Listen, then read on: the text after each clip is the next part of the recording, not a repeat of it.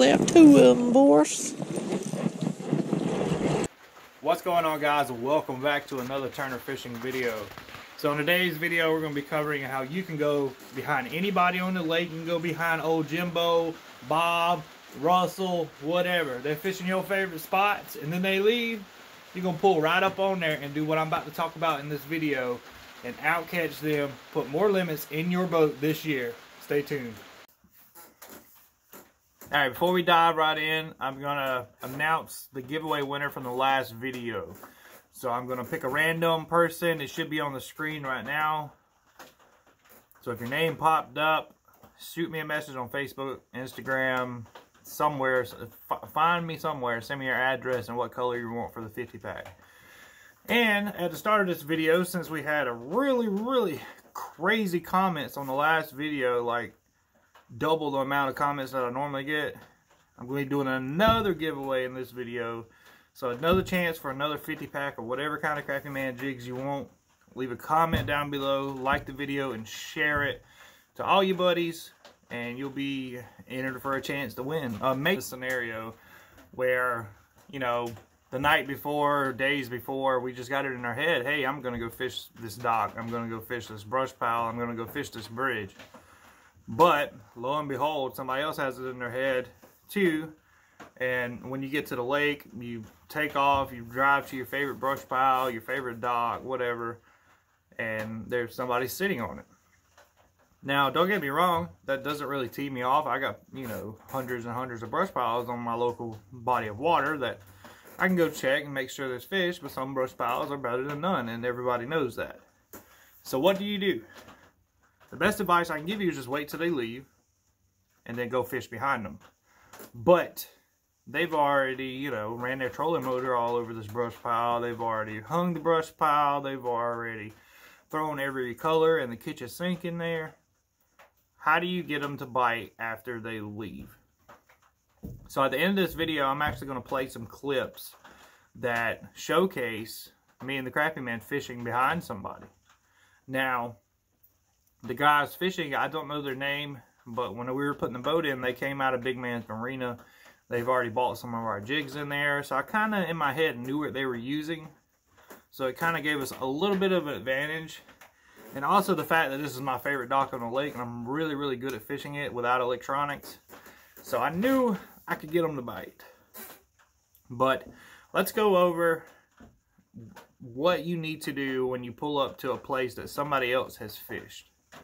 First off, even though somebody's sitting there for, you know, an hour or two, you need to either scan it or use your live scope to see if there's any fish there. Now, if you don't have electronics, that's perfectly fine. I haven't been using electronics for the past 3 weeks, and I've honestly been crushing them. Except for that tournament video, but that was a couple weeks ago. And it's really the same deal. Like, the electronics make things faster. Like, if you have side scan, you know if the fish are there. If you have down scan, you know the fish are there. If you have 2D sonar, you can ride over it and you can tell if there's fish on the brush pile. And that just saves you time from stopping the boat, doing the trolling motor, getting your rod ready, and fishing it. So you check the brush pile, there's fish on it, but it's been pressured. The other guy might have caught a whole limit off this brush pile. He might have caught 1, he might have caught 4 or 5. You don't know. Because, I mean, you're not sitting there with binoculars looking at them. I mean, by all means do that, but that's kind of weird. But so you get out there. Now, the first tip I'm going to give you, this is tip number 1. Does your lake have current? Is there any type of current coming from a creek, a river, rain, pulling water, just anything to make your jig do something different? That's what you want to check first. Now, if your lake does have these conditions, there's so many possibilities for a single brush pile or a single dock that you could do. You take this dock, for instance, right here that we're fishing behind these people. As you can see, the Crappie Man is fishing the front of the dock where there's 4 or 5 brush piles. And I'm fishing the back of the dock where there's not really much brush piles, but I know that, you know, the bigger crappie tend to hang outside the brush and not inside the brush. So I try to target under the dock here. I can also target under this platform here, and I can also target these rocks here. The dock that I'm fishing is sitting in 25 feet of water, and it is on a huge ledge. So I'm able to throw towards the bank and actually fish the depth that I want to fish, and present the jig coming from a totally different angle that not a lot of people will use. So that is tip number 2. You want to target angles that not a lot of people are going to use. This dock, for instance, I can shoot my jig way to the other side under this platform, and it's going to come by a fish that wasn't touched. I can also drop the jig right beside the boat as deep as I think they are, and it's going to go straight past them, and nobody else has done that because they've cast it and let it come to them. But dropping it beside the boat with the current, it's going to push the jig towards the fish, and they haven't had that done today. That, you know, in my head, I think the other people may have done that. I can also, I can change the angle every 20 degrees and make a cast and put different depths on every cast until I locate a cast that works. And then, as I taught you in a previous video in beginner crappie course, repeat the casts that you get bit on. And that's how you put limits in the boat. You repeat the cast that you got to bite. Always try to remember in your head, you know, I threw it this far. I let out this much line. You know, the jig's falling this far, etc. It's just something to note. Now, tip number 3. Now, this is a big one, a big key to finding them without electronics. So I'm going to kind of go over this kind of in depth. So y'all stay tuned. Make sure you're thumping that like button for me, and be sure to be subscribed to the channel. So this next tip, I'm going to try to demonstrate with a rod. You're not really going to be able to see my head. So you're at the dock. You know, you're going to do your initial cast. You're going to let it come back to the boat, your finger on the line, because the finger on the line, I can feel the crappie breathe on my jig, and I can tell what's the brush and what's a bite. That's the number one reason for the finger on the line. You don't have to do it, but you know, I suggest you do it.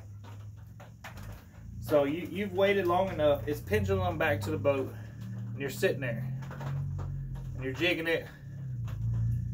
Okay, you don't have electronics. You don't know what depth they're at. Take your bail. Let out a foot. Jig it. 20-30 seconds. Make sure you cover your bases. Let out another foot. Let out another foot. When you repeat this process until you get home. And eventually, you're going to let out enough line to get in the right strike zone at the right angle. And man, you're going to have 20 fish in the boat and going home. That's pretty much what I just explained.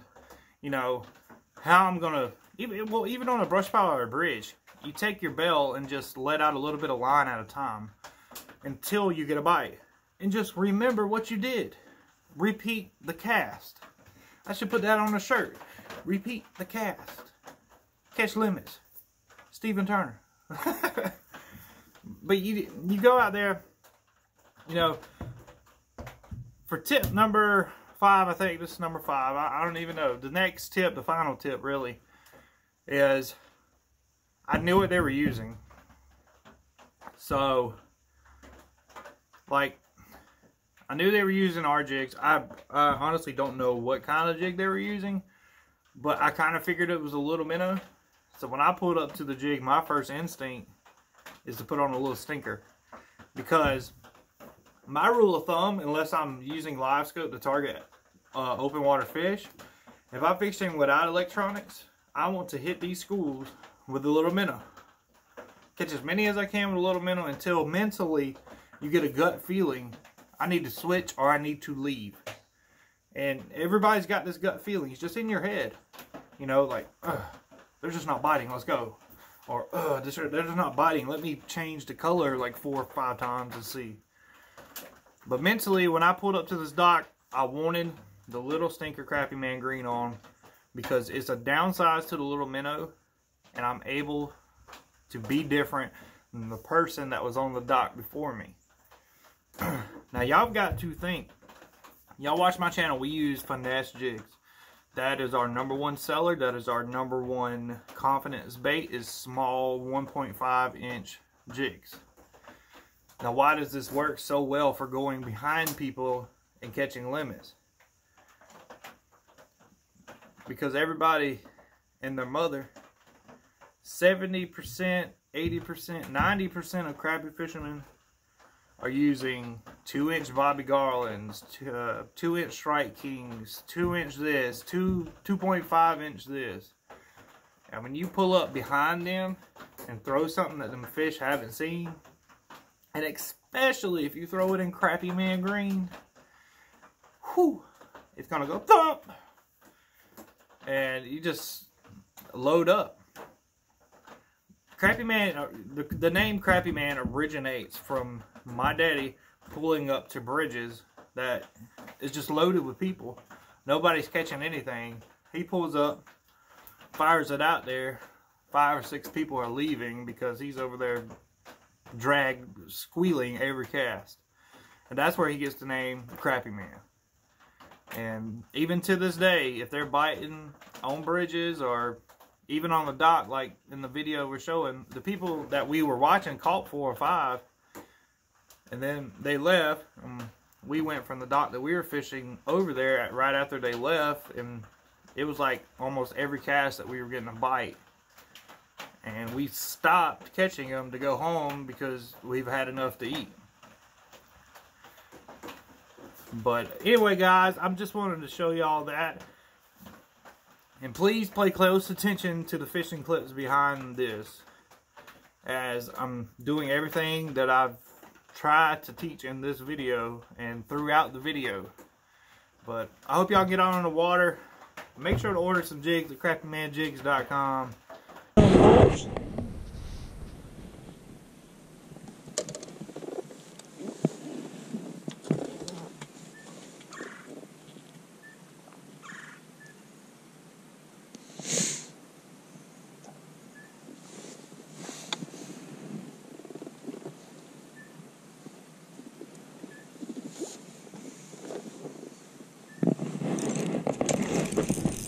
Left 2 of them, boys.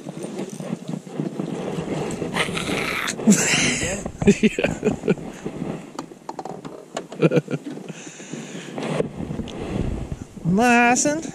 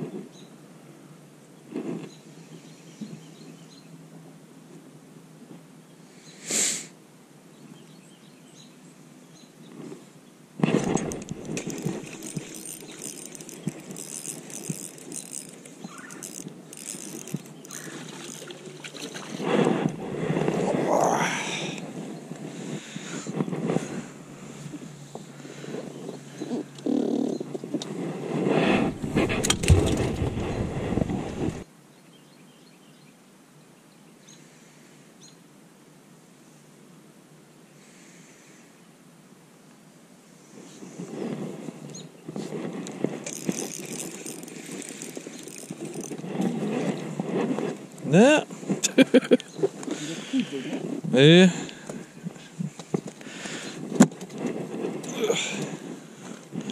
Nothing gigantic, but it's a fish. All right.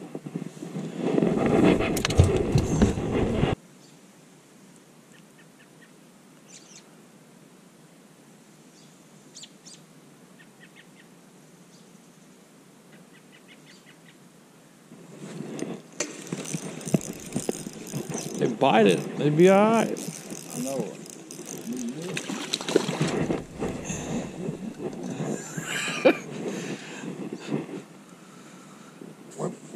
Why ain't you bite it? Just putting it in your mouth.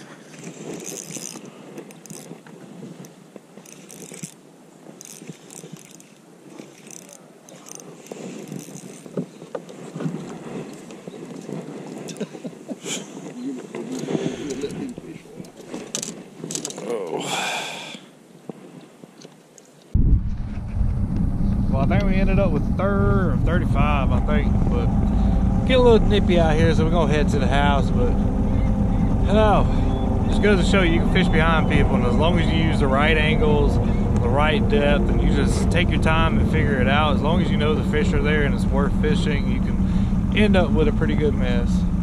So hope you enjoyed today's video. Make sure you hit the thumbs up button for me, and I'll catch you on the next one.